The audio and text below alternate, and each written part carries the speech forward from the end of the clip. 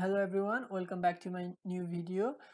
Today I'm going to show you how to fix a registry editor not opening problem on your PC. But if you're having trouble opening any other .exe file except registry editor, when you try to open that file but your PC returns the error saying Windows cannot find that certain exe file, please type the name correctly and try again later. Then I recommend you to watch my earlier video.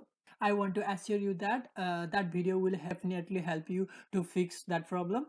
Now let's fix the registry editor not opening problem. To fix it, just go to start menu and type cmd and right click on command prompt and run it as administrator.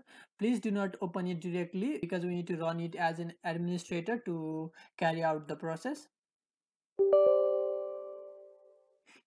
Once you run it as administrator, on the console just type sfc space / scan now scan now and press enter.